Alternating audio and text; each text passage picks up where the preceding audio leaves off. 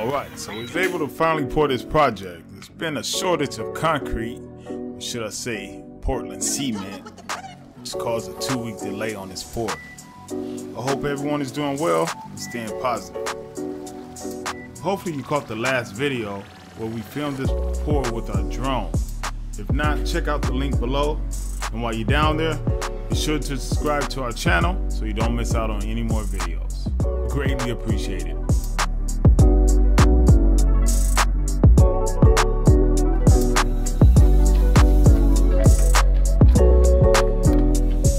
So we started this pour with the walkway, which is about 70 feet long.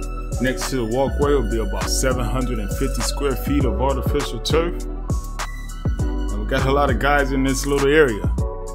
But trust me, we was trying to beat the sun. Here we got our bore float out while the team works his way out to the big patio.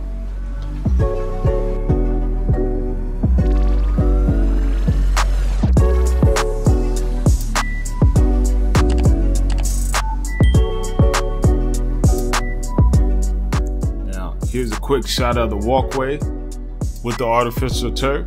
Stay tuned till the end where you can see more and you won't be disappointed.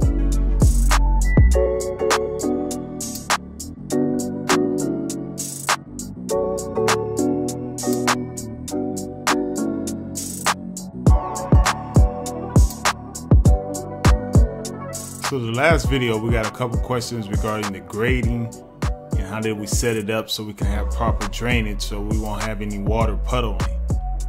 So stay tuned to the end and I'll give an explanation of that, and you'll get a chance to see how the water runs off nice and smooth.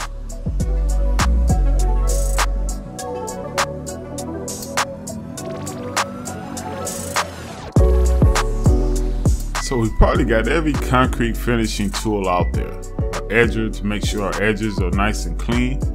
We got a torpedo to cut open our joints.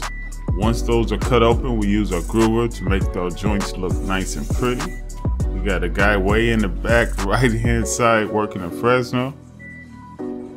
It definitely takes teamwork to make all this happen.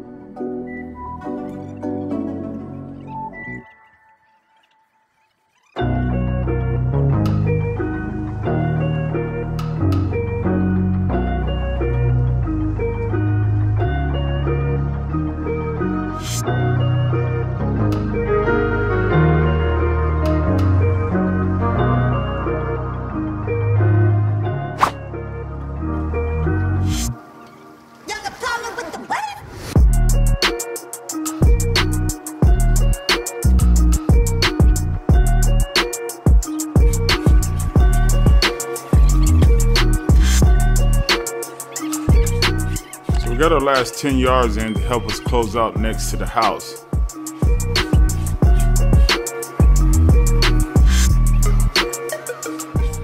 It was time to break out the hand trowels to make sure we get the concrete ready for a nice broom finish. And I got a couple comments from our last video. The boards the guys are kneeling on are called knee boards, but I personally call them sliders.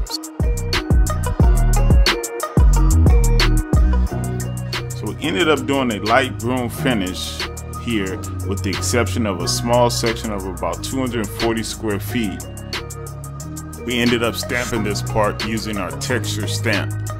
I have a video up in the next couple days of us stamping the concrete as well as us installing the artificial turf. So be sure to subscribe to our channel.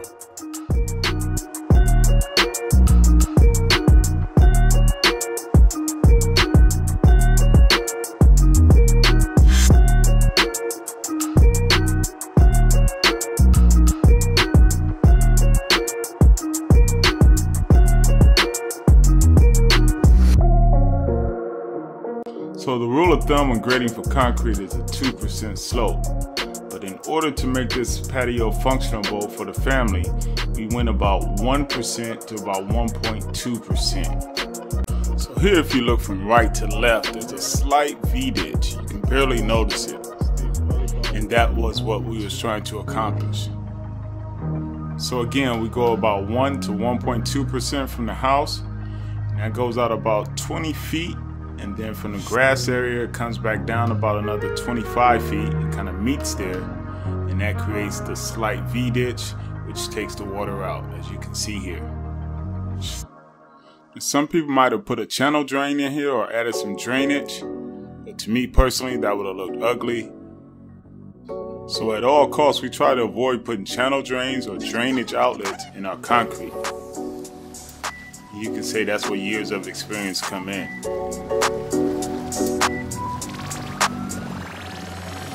So as always, I appreciate you guys' time. Remember, stay positive, and it's cool to ask for help.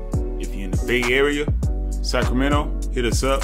Link is in the description below for a free estimate. And also check out the playlist to this project. It's going to be about 5 to 7 videos once we finish. Enjoy your day. Make it a good one.